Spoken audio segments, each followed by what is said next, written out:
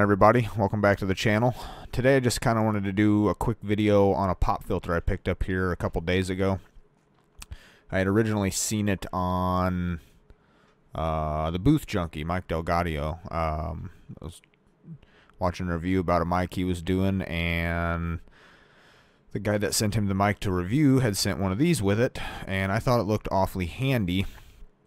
So I decided to film this short little video here real quick to show you what's going on in the box, what it comes with, what the pop filter itself looks like. So here you see the pop filter. It's a 3-layer design. It's got a really fine mesh, and then a mesh that ain't so fine behind it, and then a foam filter on the back side of it.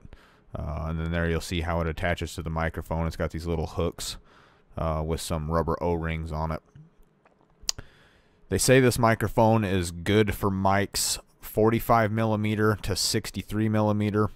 As you can see here, I'm putting it on my Audio-Technica 2035. Here real quick, I just wanted to show you that the one of the arms on mine did start to bend a little bit. And then here you'll see how it's attached to the microphone and stuff like that. I'll leave a link for the Amazon page down below.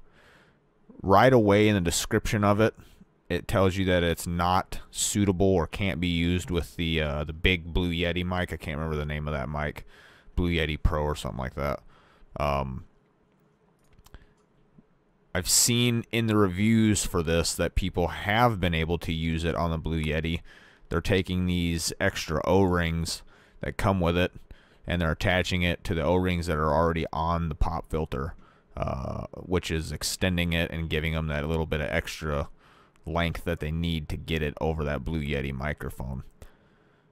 So all in all, you know, for $8, I'm pretty happy. For what I do, it does everything that I need it to. It's compact, sleek, out of the way, wraps around the microphone nice. Doesn't completely cover up my face like this one did. I was using one of those for the longest time attached to my boom arm, and I was constantly hitting it, which would, you know, take sound to the mic. Even though I've got it on a shock mount, you'd still catch a little bit of it, or I'd be knocking the mic out of the way. Super frustrating. This is nice, sleek, compact. It's just all in one package. And yeah, I mean, I thought it was slick, so I decided to pick one up. There's a bunch of them on Amazon under different names. They all pretty much have the same description, and they're using the same photos, you know, on their page to show off the pop filter. They all differ in price by like $1. Some of them are $9, some of them are $8, some of them are $7. This one I believe was $8 something, and then it came out to like $9 after taxes and stuff like that, which isn't bad in my opinion. So if you guys are interested in this, like I said, I will leave a link down below for this pop filter. Cheap. So I think that's going to do it for this video, guys. If you enjoyed it, please hit that subscribe button.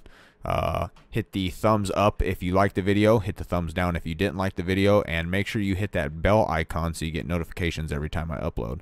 Until next time, I will catch you guys later.